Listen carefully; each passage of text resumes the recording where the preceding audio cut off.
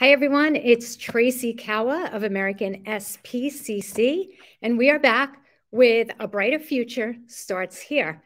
We are so excited today to have back Dr. Jay Harvey, who joined us once before earlier this month. And I guess we didn't scare you off, huh? Not yet. Awesome. So thank you for joining us. I know that last month you mentioned to me how you like to give information to the parents. You like to educate parents and caregivers so that they can make their most educated decisions and choices when it comes to their kids. Correct. So today we're back for you to give information to us about childhood obesity and for a conversation regarding that. So tell us a little bit about the statistics. Let's start there. Is childhood obesity compared to the past getting worse, staying the same, getting better? Well, unfortunately, it's been getting steadily and progressively worse over the past multiple decades, across all age groups as well, and across both sexes. The estimates vary, but I'd say over the last 3 decades or so, what's considered childhood obesity has increased something in the neighborhood of 50 to 60% in our country. Estimated 20 to 25% of our kids are considered to be overweight, and somewhere in the neighborhood of 15 to 20% of our kids are considered to be obese by current standards. So that's not good. That's not good. And there are many things, that we can do to help hopefully stem those numbers from increasing further. Okay, so then let's define what the difference is between being overweight and being obese. So currently for children, the best way we have of assessing that is through body mass index. However, body mass index is rather an imperfect method for measuring how fat you are, for lack of a better way of putting it. Why is that? Why is it imperfect? It's imperfect for several reasons, but most importantly, it has a hard time taking into account the many different ages and stages that kids pass through, from infancy to toddlerhood to school age, and then, of course, the pubertal years into adolescence. There really is no mechanism for adjusting to the different ways and different time periods during which kids have growth spurts, don't have growth spurts, increase muscle mass, decrease muscle mass, increase body fat in girls, for example, right around the time of puberty. So it's imperfect, but it's also based on data from multiple decades ago. But it's basically all we got for the moment. And that's, for the most part, how we use to generally classify whether a child is overweight. Is usually said to be about 20% or so above what we'd expect, for their height. Obese is considered to be roughly about 50% above where we think they'd be for their height and age. And then morbidly obese, the worst, is 100% or double what we'd ordinarily expect. Wow, that's alarming. If those rates are increasing. I remember when my oldest son, throughout the years as he was growing up, he would get chunky, then he would shoot up in the air. Then he would get chunky, then he would shoot up in the air. Is that common? Yeah, that's kind of speaks to the different stages that I was referring to before. For example, birth to 2 is the most rapid period of growth in your entire life, other than puberty. 2 to 4-year-olds, the toddlers, for example, typically will experience what we call the toddler appetite slump. That's when a lot of kids will suddenly get finicky, become disinterested in food. They'd rather do a million other things than sit and eat. They may have had a wide variety of foods to start, and now, there's only 3 foods to eat, and they'll eat that for a month, and they won't eat anything else. And this tends to obviously drive parents up a wall. And understandably so. I went through the same thing with my kids, certainly. And it's easy to point fingers at somebody else and say, I can't believe be having peanut butter and jelly, every day. Well, sometimes good luck, getting them to have anything else. But there are, of course, things that we can do and certain traps and pitfalls to not fall into during that particular stage, and as well as the kids get older. So, so that's how that shapes up. Yeah, I remember baking brownies with spinach in them, like hiding the spinach, right? Because at the time that was the thing that we moms were doing. So that a lot of that actually arose from a book that was written by Jerry Seinfeld's wife, Deceptively Delicious. And she had a lot of great and cool recipes in there, ways to kind of hide the veggies and stuff that kids tend to frown upon. So I would say you get high marks for employing that technique. All right. Okay. Thumbs up for me. Okay. Definite thumbs up. Yes. So what are some of the things that you would say are perpetuating childhood obesity in America today? Well, I think the number one thing that tends to come to mind off the bat is screens.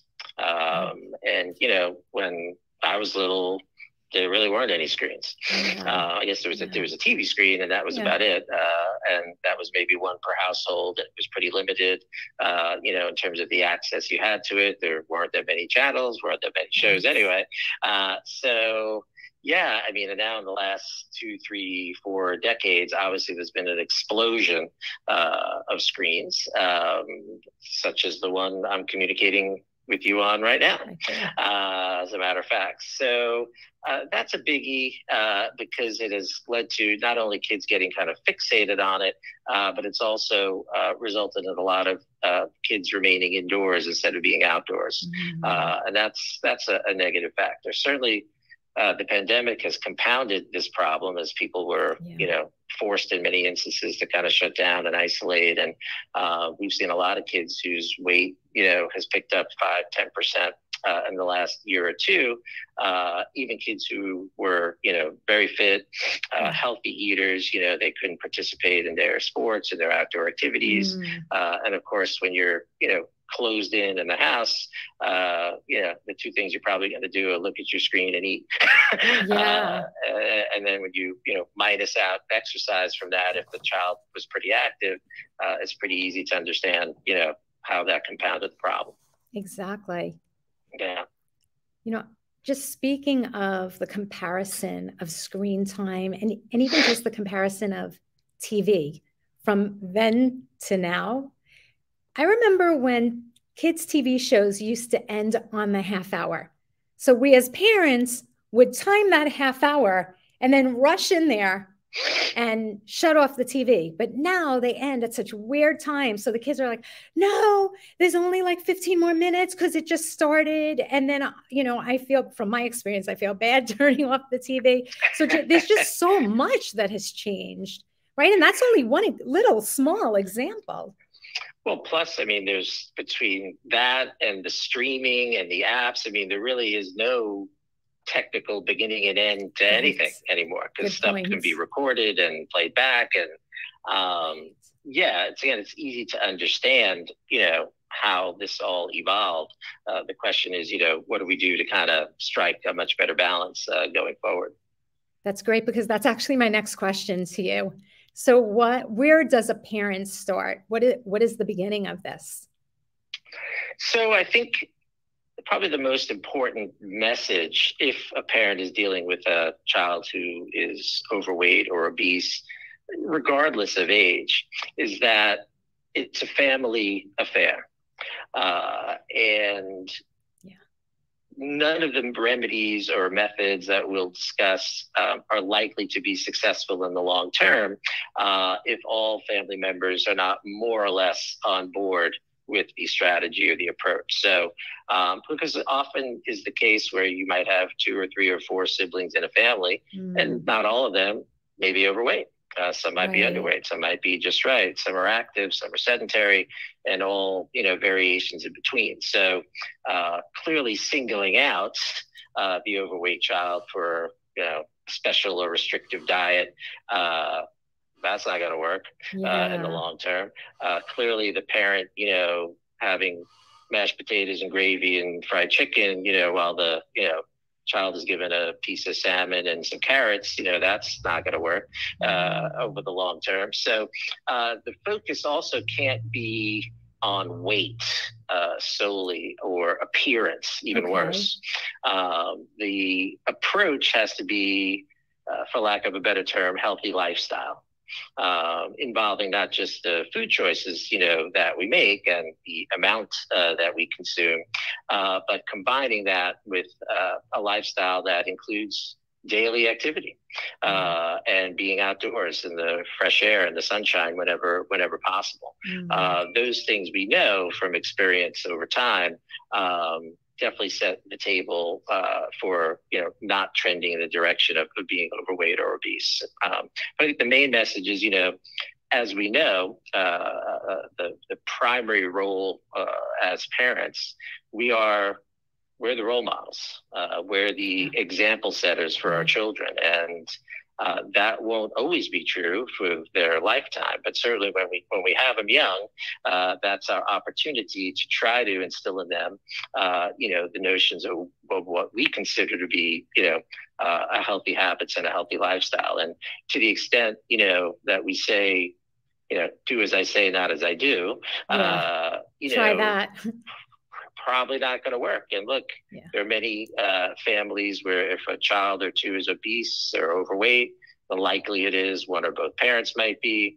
The parents themselves are not necessarily accustomed to the healthiest eating habits, consistent daily exercise, and perhaps, again, maybe they're working two jobs. Like, there's so many different variables that can impact why someone may not be in their healthiest or most fit state. And it's very important, from the pediatrician side as well, not to be judgmental in that situation. But at the same time, to stress to the parent that if they really want to encourage healthy lifestyle and healthy habits for their kids, unfortunately, they're going to have to buy into some degree themselves as well. I can't help but think of all the families who have at least one child on a gluten-free diet. So is it a similar kind of situation where the whole family kind of has to partake in those choices? So that, I think, is a little bit different. There are kids who might have certain food allergies or sensitivities. Certainly, gluten, is at the top of the list. Dairy is another one that's pretty common as well. I don't think, this is my opinion, I don't think if a particular child in the family is gluten sensitive or gluten intolerant, or in fact has celiac disease, the worst form of that entity, that compels, all of the family members to be gluten-free as well.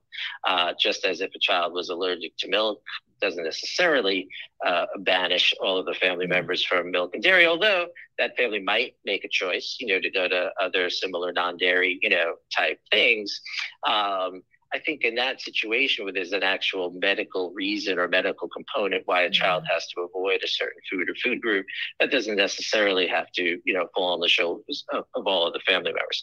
That said, that all still has to fit within the context of what a balanced diet is, what a normal serving size is, how often we're going to have dessert or soda or cookies or cake or candy or crackers or chips or pretzels or whatever.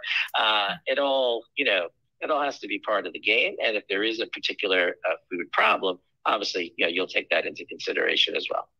Yeah, you're always so informative. I would like to run this ticker across the bottom that if anybody has any questions for you, or if anybody wants to reach out, Cohen and Schenker Pediatrics is where they can find you. Yes, ma'am. So what is the best way for parents and siblings to support an obese child? So I think it starts early.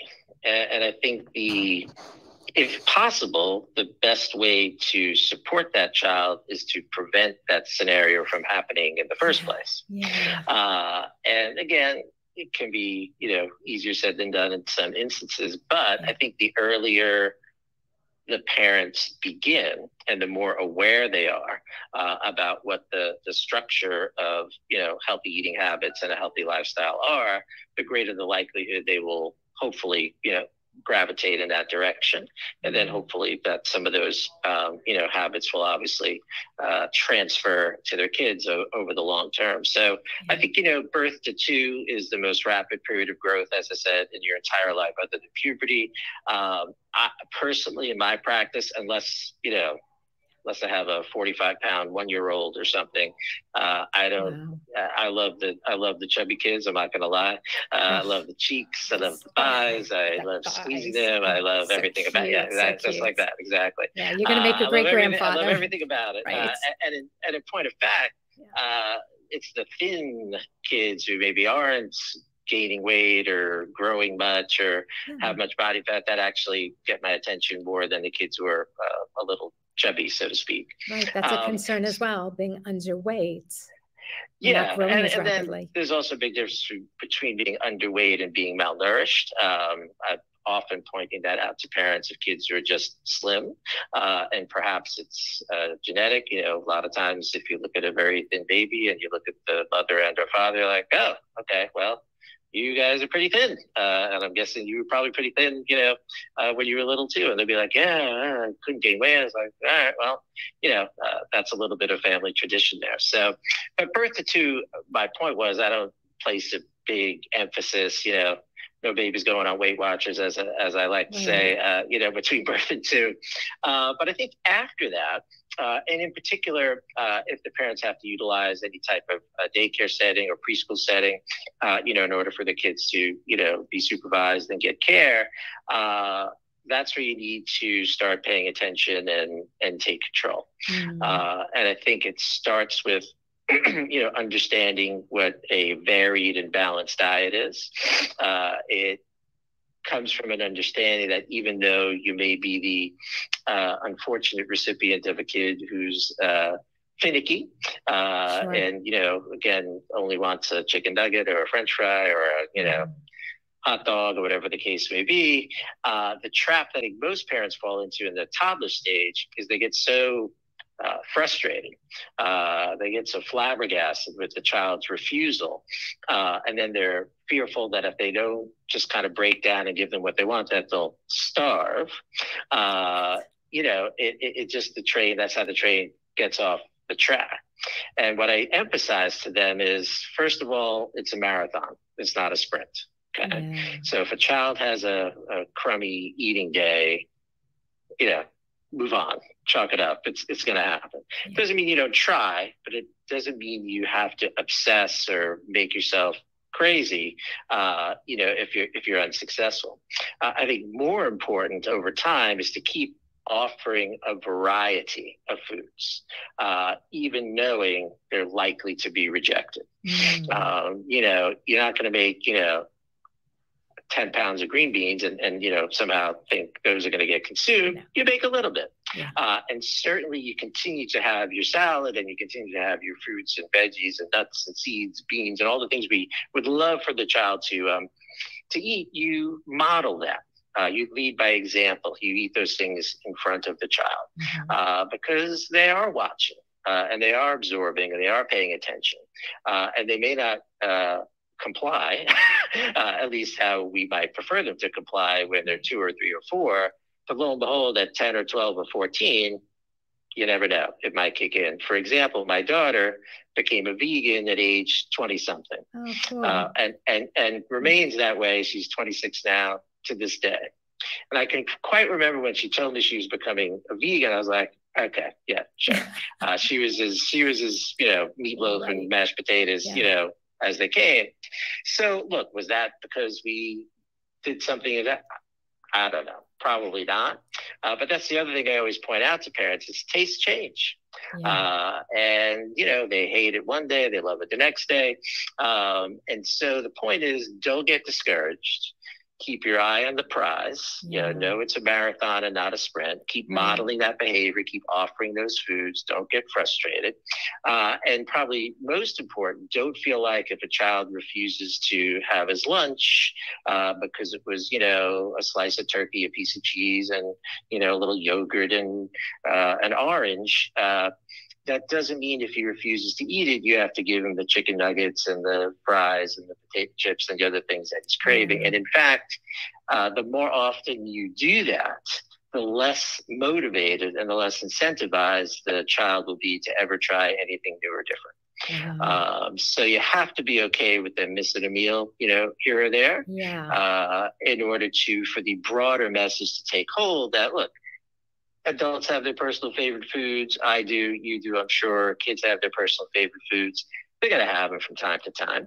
But it's up to the parent to decide, how much mac and cheese they're going to have. It's like, it just can't be 7 days a week, every meal. So Rome wasn't built in a day. You do it little by little. But it's important to stay calm. Don't get angry. Don't punish the child.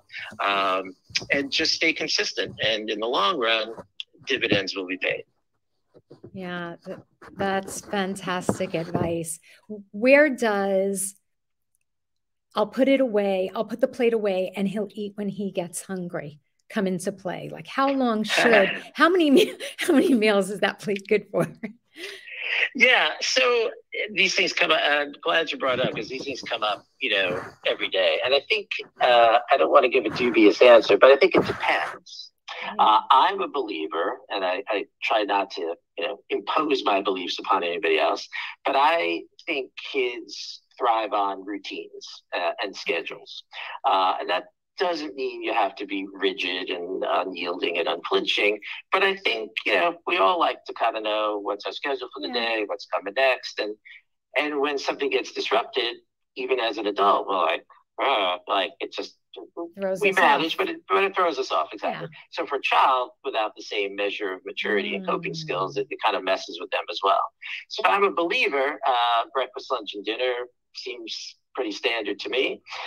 Certainly between meal snacks are appropriate. So 2 or 3 of those. Some parents like as the kids get older, the after dinner and before bed, item, whether it's a treat or something healthy.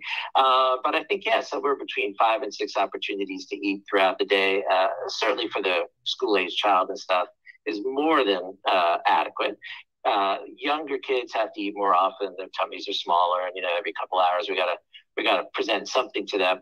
But as they get older, I think that that type of a schedule is fine. And I think with regard to they'll eat when they're hungry, certainly that's true.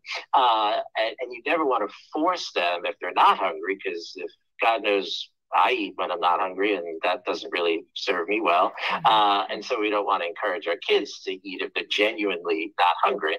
But at the same time, put it in the fridge or whatever, and, lunch is supposed to be at 12 and now at 2, he'll eat it.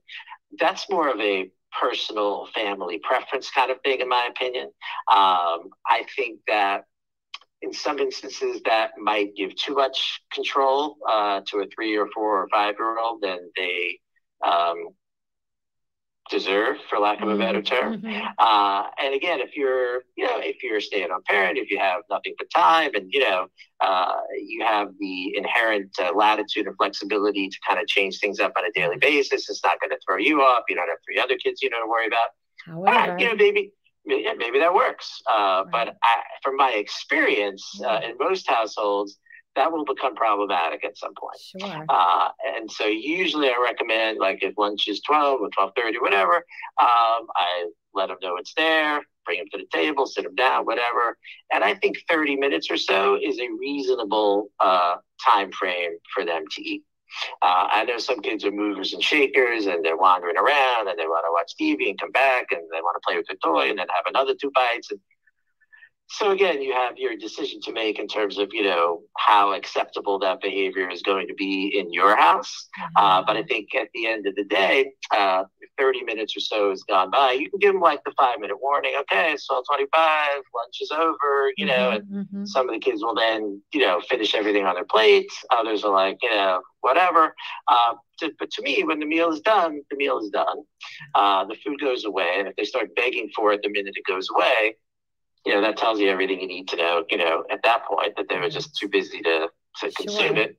And I think, again, you don't have to be angry. It's not a punishment, but at the same time, all right, you do for your 3 o'clock snack, we'll see you then, and if you're really hungry, you'll eat it, I assume. So that's how I would suggest doing it. Exactly. And that also minimizes snacking in between. Exactly. Tell us about fruit. A lot of kids will reach for fruit. And as parents, one might think that, oh, that's a healthy choice. That's fine. They're not eating. Yet fruit is also high in fructose, which is a form of sugar. So how much fruit is too much fruit? So I'm not sure that there is an amount. That may surprise you, because the question would become, if your child is reaching for fruit, whether it's an apple, a pear, an orange, whatever it might be, what might they be reaching for instead if they weren't reaching for fruit? That could be a far worse choice. Yes, fruit is certainly high in sugar, but it's also high in fiber in many instances, and other vitamins and minerals that are very good for them. Certainly, fruits and vegetables are really supposed to be the bulk of what we're all supposed to eat. So I'd have a hard time discouraging a child from eating fruit or thinking it's too much. Now, granted, if they ate next to nothing else, they probably have to dial back, the fruit a little bit for sure. But if I have a kid that's interested in eating fruits and or vegetables, I would generally tell the parent to encourage that rather than discourage that. Right. Have at it. So let's shift gears for a minute. Yeah. Can we talk about how self-esteem plays into childhood obesity? Yeah. Well, think about it. Even as adults, and some people might not be willing to admit this, but if you see a morbidly obese person at the store, at your workplace, or whatever, where does your mind go? Is it a loving and approving and, wonderful thought, or do some other thoughts, cross through your brain? And then scale that down to children who have no filter, who tend to just say whatever comes to mind and whatever they think. This being overweight or obese as a child can have a profound impact on the child's self-image and self-esteem, and obviously not in a positive way. Our society, well, I think it's evolving, and people are, we'll say, more accepting of different shapes and sizes of human beings, and it's, the focus on thinness, maybe not perhaps as great as it was, a few years ago, but it's still there. And being fit or looking good is still, for a lot of people, a societal norm that they strive for.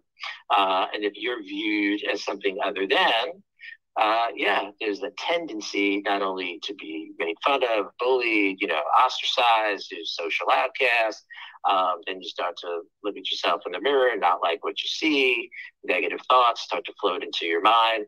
And I think, as we know, since we tend to blame our parents for everything anyway, our words, while, they may have no ill intent at the time, kids remember. And you have to be really careful with a child who is overweight or tending that way. You have to be careful with your verbiage, because we want them to have a very positive body image. Body image, again, feeds right into self-image, which feeds right into self-esteem and confidence and all of those things. And as we know, in this cold, hard world we live in, if you're lacking in those areas, your road isn't easier. It's much harder. So, so self-esteem is huge. And again, I think ultimately, if we're able to prevent that scenario, so much the better. But if it already exists in one or more kids, again, we have to be very mindful of their self-esteem and their self-image. We have to emphasize that, the human body comes in all shapes and sizes. There is no right size, wrong size, good size, bad size. We're all constructed differently, and we're all beautiful in our own way. And I think we also have to be mindful as parents, since we, some of us, I'll include myself, tend to be self-critical. If a child hears you referring to yourself and your body in a negative way, I'm so fat, you may not realize it, but they hear it all. They see it all. And again, it may not cause any particular type of reaction at the moment, but over time, these messages are received, and what we can't control is exactly how the child will interpret them. But many times they internalize it and interpret it in ways that we later on really wish they hadn't. And again, there's no, malfeasance or no ill intent on the part of the parent. We grow up from childhood and we have certain feelings about ourselves and how we look and how we act. And sometimes we say stuff. And sometimes our kids happen to be in the vicinity. We're not necessarily talking to them. We're just talking out loud.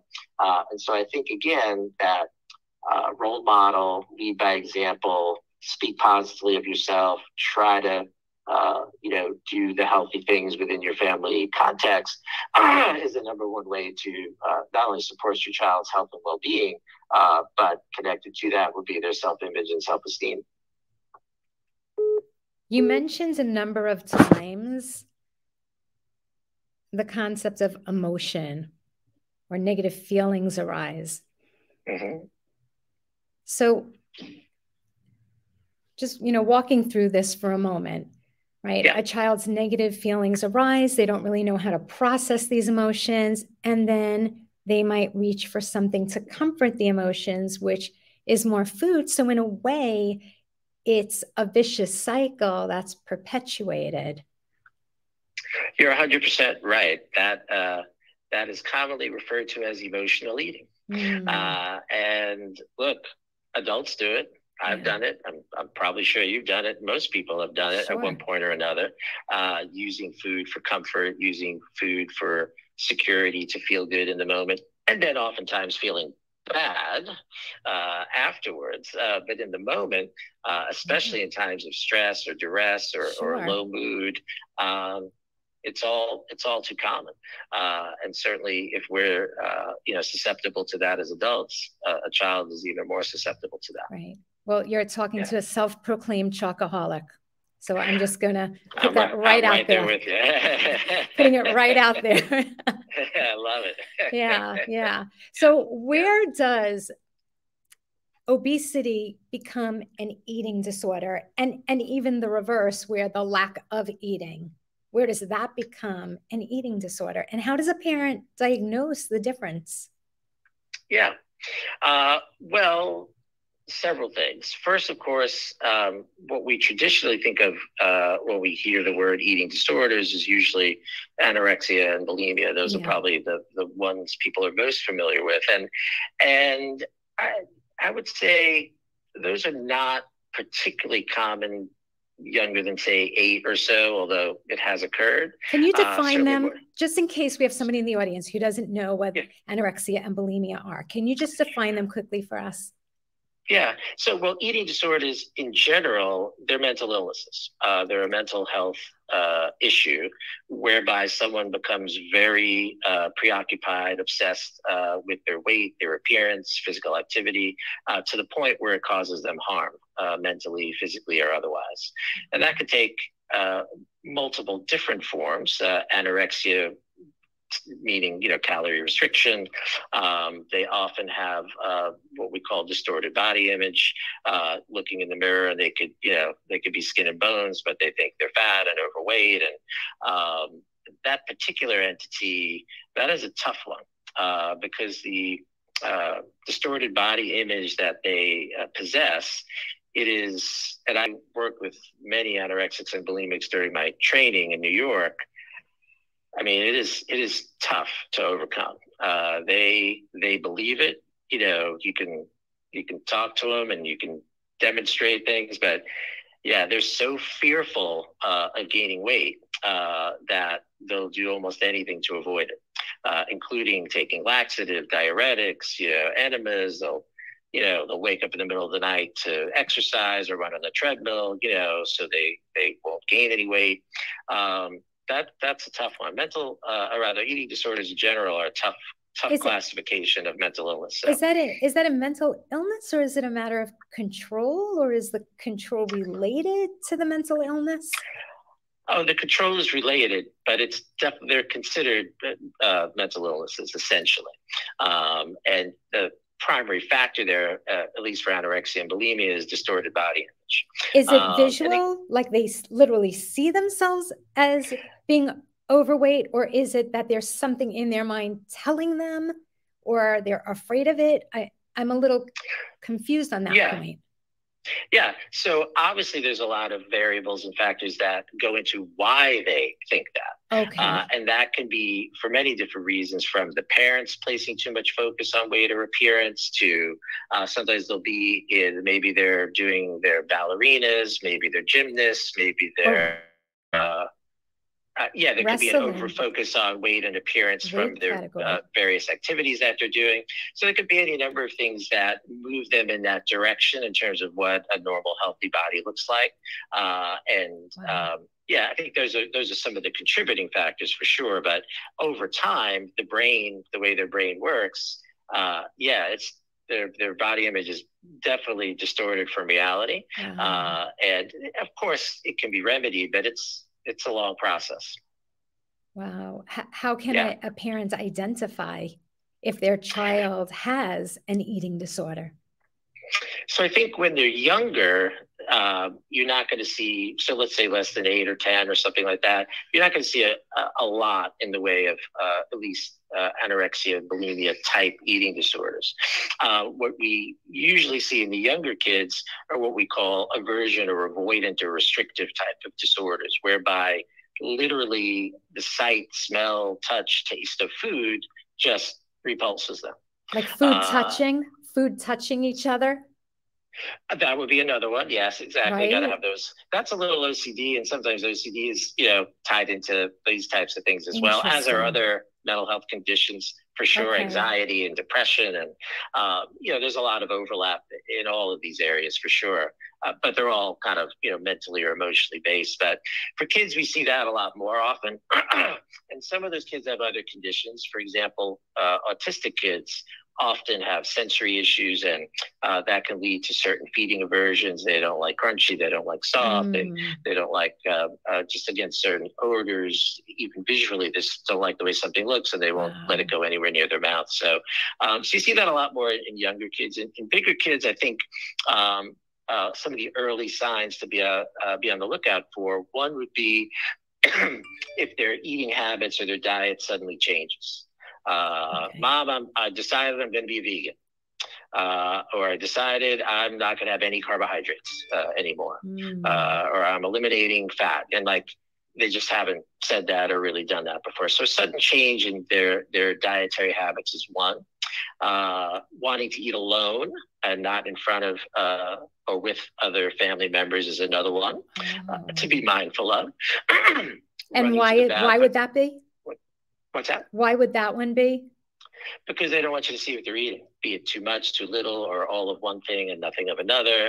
They want that to be secret and private so they can do what they think they need to do without their parent telling them they shouldn't be doing that. So again, if that's not something they had typically been doing before, that is something I would, definitely pay attention to.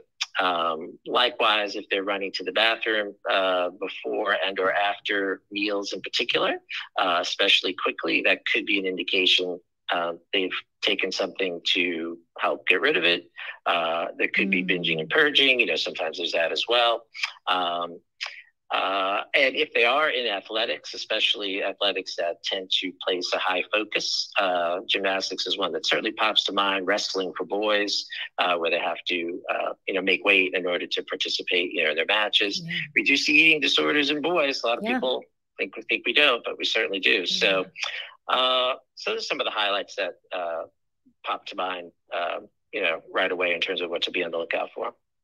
So a lot to be on the lookout for when it comes to parenting and child rearing. So bring this home for us. Mm-hmm. What last words of advice would you give to parents and caretakers regarding childhood obesity and being a family affair and just eating disorders in general? So I think take-home message would be, if you're a new parent, say with one child, perhaps planning on having other children, have an awareness, have a plan, start early, focus on kind of, preventive measures. Always better to prevent the disease or a problem rather than try to fix it once it's occurred. And I think the methods that we touched on today, probably most important, being trying to present yourself as a role model or an example of what we would like our children to do with respect to eating habits and activity and outdoors and stuff like that. Again, in the early going, we have that unique opportunity to influence our kids before a lot of other people get their hands on them. So if those things are important to us, the chances are greater that they'll be important to them. Also remember that once obesity takes hold, whether in a child or a teen, the longer that child remains overweight, the greater the likelihood they will take that into adulthood. And experience the secondary ramifications such as diabetes and hypertension and high cholesterol, high triglycerides, liver, kidney, heart, all the things that, again, we hope to help them avoid, hope to avoid for ourselves, really become problematic once the problem has manifested, and the longer it takes to kind of address, those things become greater and greater risks. But at the same time, understand if a child is overweight or obese, they didn't get there in a day, and they're not getting out of there in a day. So you have to kind of commit to do things in a step-by-step fashion, little by little. Major changes for kids, just as in adults, don't tend to be very favorable or take hold very well. So, marathon, not a sprint. Look for progress, not perfection, all the usual cliches, and be persistent and consistent, and these issues can be overcome. And if they are overcome, there's a lot of evidence to suggest, especially before adulthood, that even if a child was at greater risk of some of these other health issues down the road, if the problem is remedied before they become adults, those risks disappear. So there is something that we can do to fix it if it's already occurred. That's awesome. Thank you so much. And Dr. Harvey, you raised also some really great points about eventually if these eating, disorders, or if obesity becomes unchecked, it can develop into adult diabetes, and which opens the door for a whole other conversation at some point on childhood diabetes. So thank you so much for being with us today for Obesity Prevention Month, Obesity Awareness Month. We appreciate you coming on the show on your one day off and really imparting this wisdom so that we as parents can make healthy choices and guide our kids the best we can and make the most educated decisions. So thank you. As always, if you want to find Dr. J. Harvey, you can find him at Cohen and Schenker Pediatrics, Scheinker, Cohen and Schenker Pediatrics. So thank you again, Dr. Harvey. It's always a pleasure. Absolutely. Thank you. Hang on just 1 second. I'm just going to do a quick outro. So if you know of anyone in your community who is doing amazing things with children and families, we definitely want to hear about them. We'd love to interview them. Contact us at info@americanspcc.org. And remember, A brighter future starts here.